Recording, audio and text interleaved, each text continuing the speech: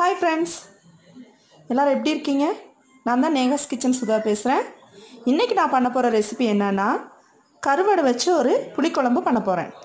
அதுக்கு தேவையான பொருட்கள் 200 கிராம் மத்தி எடுத்துருங்க கருவாடு. அது தாளிக்கிறதுக்கு எண்ணெய், கொஞ்சம் புளி ஊற வச்சு வச்சுருக்கேன், கடுகு, வெந்தயம் 1/4 ஸ்பூன், மஞ்சத்தூள் 1/4 ஸ்பூன், 2 ஸ்பூன் மிளகாய்த்தூள், மல்லித்தூள் 2 ஸ்பூன், சின்ன வெங்காயம் ஒரு 5-6 உரிச்சு வச்சுருக்கேன், கொஞ்சமாக தேங்காய். அவ்வளோதான் ஃப்ரெண்ட்ஸ், வாங்க வீடியோக்குள்ளே போகலாம். ஃபஸ்ட்டு நம்ம இந்த கருவாட்டில் கொஞ்சமாக தண்ணி ஊற்றி ஊற வச்சுக்கலாம். இந்த மத்தி ஒரு 10 நிமிஷம் ஊறட்டும், அதுக்கப்புறமா க்ளீன் பண்ணிக்கலாம். அதுக்குள்ளேயும் நம்ம இதுக்கு தேவையான மசாலாவை நம்ம அரைச்சி எடுத்துகிட்டு வந்துடலாம். வாங்க. கேஸ் பற்ற வச்சு பேனை அடுப்பில் வச்சுட்டேன். நம்ம இந்த குழம்புக்கு தேவையான மசாலாவை ஃபஸ்ட்டு வறுத்து எடுத்து வச்சுக்கலாம். பேன் சூடாயிடுச்சு. கொஞ்சமாக எண்ணெய் விடுங்க, ஒரு 1/4 ஸ்பூன் அந்தளவுக்கு விட்டால் போதும். இந்த மசாலா அரைக்கிறதுக்கு வேண்டி தான் நம்ம பண்ணுறோம்.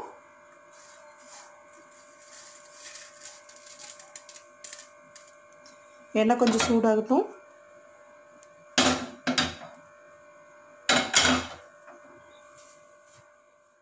எண்ணெய் சூடாயிருச்சு.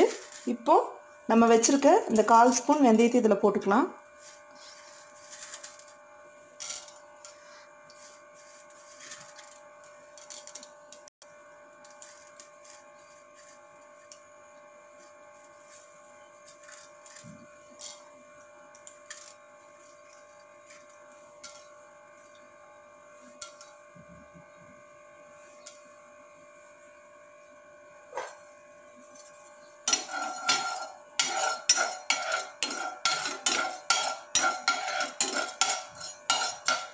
பொன்னிறமாக ஆகிற வரைக்கும் நம்ம இது கொஞ்சம் இது பண்ணிக்கலாம். வெந்தயம் கொஞ்சம் பொன்னிறமாக ஆயிடுச்சு. அதில் மிளகாய்த்தூள், மல்லித்தூள், மஞ்சத்தூள் போட்டேன். இதை கொஞ்சம் சிம் ஃபயரில் வச்சு ஒரு 2 நிமிஷம் அதோட பச்சை வாசனை போகிற வரைக்கும் வதக்குங்க.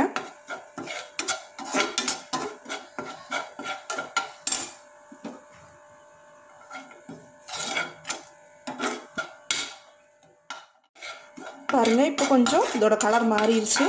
ரொம்ப கருவக்கூடாது, ஓரளவுக்கு பார்த்து வதக்கிக்கிங்க. இப்போ நான் ஸ்டவ் ஆஃப் பண்ணிவிட்டேன். இது ஒரு 5 நிமிஷம் ஆறட்டும். இதுலேயே கொஞ்சம் அந்த தேங்காவையும் மஞ்சத்தூளையும் சின்ன வெங்காயத்தை போட்டு அரைச்சிக்கலாம். நான் அரைச்சிட்டு வந்துடுறேன். மசாலாவில் நம்ம எடுத்து வச்சுருக்க தேங்காவை போடுங்க.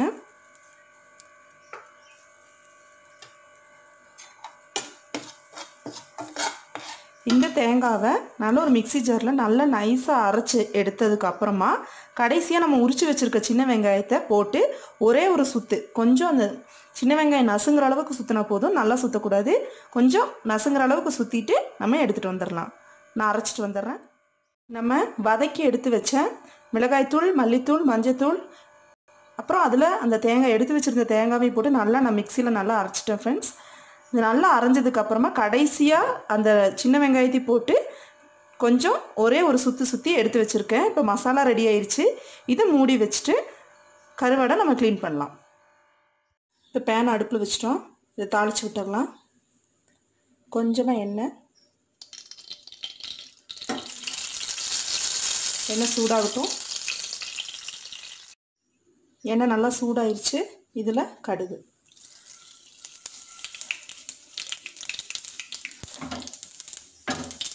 கடுகு நல்லா வெடிக்கட்டும்.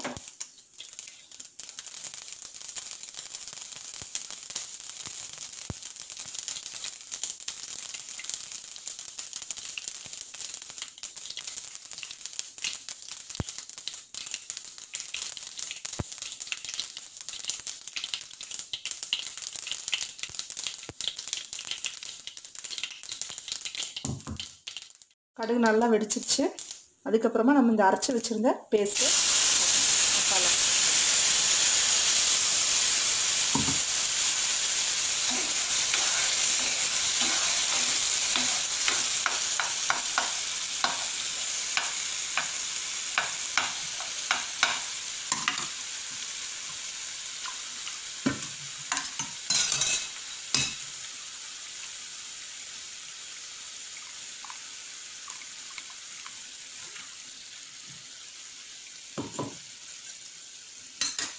புளி கரைச்சி வச்ச தண்ணியை ஊற்றிடலாம்.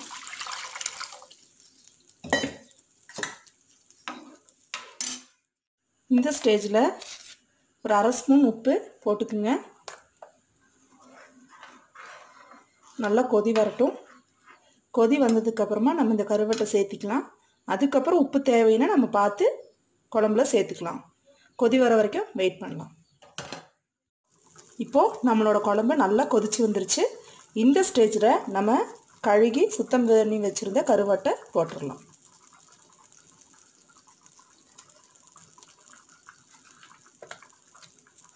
நான் கொஞ்சம் காரம் அதிகமாக சேர்த்திருக்கேன். காரம் கம்மியாக தேவைப்படுறவங்களுக்கு மிளகாத்தூளையும் மல்லித்தூளையும் கொஞ்சம் அளவு கம்மி பண்ணி போட்டுருங்க. இது இன்னொரு 5 நிமிஷத்துக்கு நல்லா கொதி வரட்டும்.